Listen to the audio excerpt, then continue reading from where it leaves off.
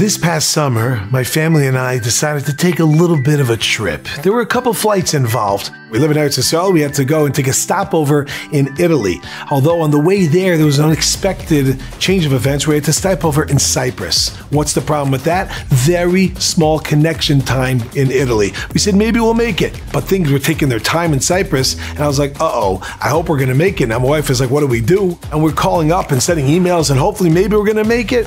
I said to myself, you know what? A lot of these Vayimayim videos are pretty powerful ideas. Maybe I'll do that also. So I said, Hashem, listen, I'm careful. I try to be careful with my Shmir Sanaim, but I'm going to go overboard now. I'm going to do even more. I'm going to do above and beyond. In the schus of that, can you please make sure that we make our flight in Italy? Daber, maybe a second later, I'm not even done, I get an email on my phone, and you have to understand, we were in the sky already. It didn't make any sense. I didn't even have any service. I got an email that said, your next flight from Italy is delayed. I said, I can't believe it. It worked. That is unbelievable. This is crazy. We're going to make the flight after all.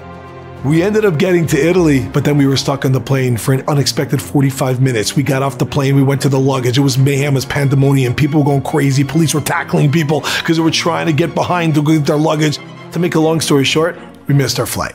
And I was thinking, what? What happened, Vayimayim? You know, I was careful. I tried to be more. And what happened to the fact that, you know, my business is going to skyrocket now? I'm going to win the lottery. What happened to all that? You know what happened to all that? It all happens. The question is when.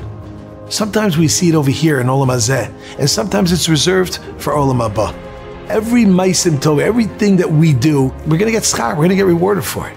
But over here, this isn't a gumball machine. You put in a quarter, gumball comes out.